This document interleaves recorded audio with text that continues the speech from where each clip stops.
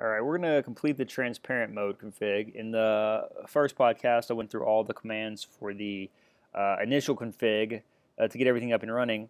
But now we want to add some access rules to our ASA that's in transparent mode. The first access rules we're going to add at the command line. So you need to get it at your console config t, and we're going to create an access list. We're going to call it transparent out. Transparent out, and we're basically going to let everything out. Permit IP any. Probably not the best security policy, but hey, we're just getting started out right now, so we'll go easy on what we're filtering for. And then we're going to want to apply that interface, that access list, to the interface. And the way we do that is with the access group command. Access groups transparent out. This needs to match the name of our access list, so make sure you spell it the right way. Transparent out. And then we want to put it on the in the inbound direction on the inside interface inside. So basically, any packets that come in the inside interface will get evaluated against this access list.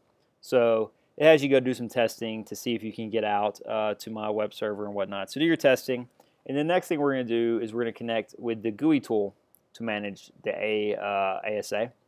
So first we need to do is make sure we have IP connectivity. Make sure your IP address is somewhere that you can connect to it. In theory, it should work from your LANs at this point. We gave it the IP address 243.203 for management. All right. So first thing we need to do is we need to get the certificate so we can load it into Java. I've already done this for testing, but I'll show you how you need to do it. You need to, if you're using Chrome, you need to go to Developer Tools, Security, and then you can do View Certificate. You want to go to Details, copy the file, next,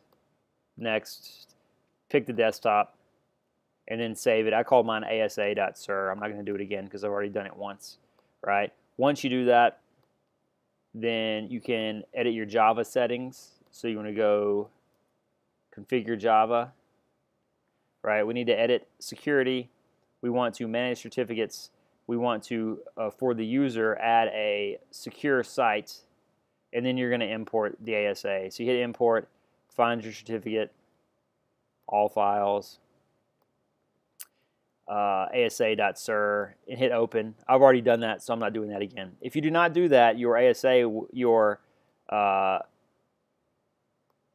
console will fail to, you will fail to be able to connect to the ASA when you get this tool installed. So once you get your certificate in there, then you want to go ahead and install ADSM launcher. That's going to download, no password at this point, just hit login. That's going to download this thing, run that. I've already done it again, so I'm not doing it again. You'll run that, just take all the defaults. And then once that finishes, you need to go to C, Program Files, x86, Cisco Systems, ASDM to run the launcher. Right? Once you run the launcher, it shows up. You want to put the IP address of your ASA, the management IP address. So 243.203. No username or password at this point because we didn't set one. So log in and take the warnings.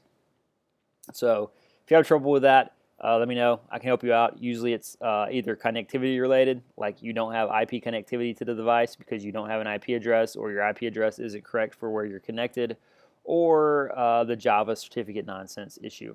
So once you get logged in, we're going to want to go to Configuration, Firewall, Access Rules, and you see we have this rule that we added, any IP to let everything in. So we want to add another rule on the outside interface. So we're going to do this in two steps. One, we're going to add a any IP rule to let anything in, and we'll hit apply, and that'll apply it to the ASA. If we go do show run, this thing's flashing. I guess it's got a problem. No problem. Good. If we go to show run, in theory, we should be able to find our new access list. So now we have an access list called outside access in. And if we look down, we should see that it's applied to the outside interface. So our rule's in there. So now at this point, you're going to go do your testing again. And at this point, everything should work. You should be able to get out to my network, and from my network, you should be able to get into your network. So once we get that working, then we want to make a change to secure our network a little more. The lab is written to tell you to change this rule to now we want to edit it and we want to allow some different services. So delete IP out of there. And we want to add HTTP, so we'll filter for that. We want to add HTTP for TCP, right? We don't need UDP, HTTP. We want to add HTTPS.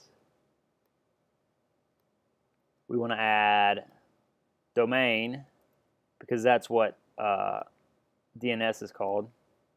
We want the UDP domain. We don't need TCP and UDP. And then we want to be able to ping our server. So we're going to do ICMP, right? That's the easiest thing to do, ICMP. If you wanted to be very specific, you could say, I want to let echo in, which echo is the ping echo request. But we're just going to do all ICMP just to make our lives a little bit easier at this point. So you'll put that in, hit OK, apply that to the firewall, and now you'll go test again, and everything should still work because we put the specific rules we need in. If you want to test that your firewall is actually working properly, these things are allowed. You should try to SSH in from the outside and make sure that's still blocked. That should continue to fail because we're not allowing SSH in. So that's pretty much all we're doing for the transparent mode config.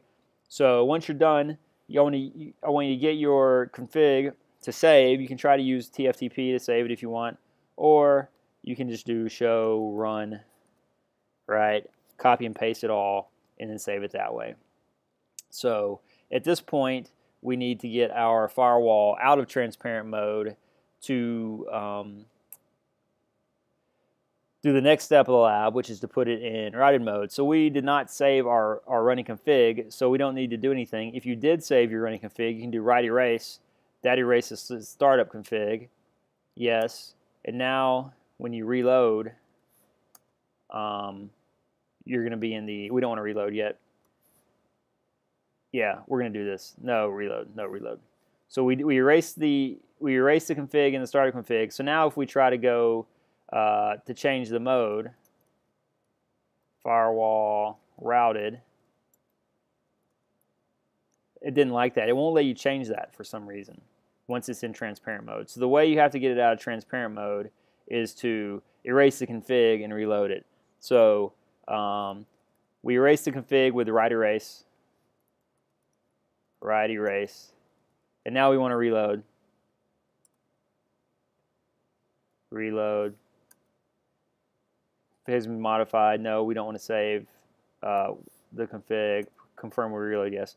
We're not going to wait for this to reload, but once this finishes reloading, you're going to have no config. So you need to follow the steps to make sure that your router has the factory default config. I said router, I meant firewall. You're going to follow the steps to make sure your firewall is in the factory default config, and there's the next podcast that tells you how to do that at the beginning of it. So go watch that podcast. It's the one about configuring the ASA in routed mode.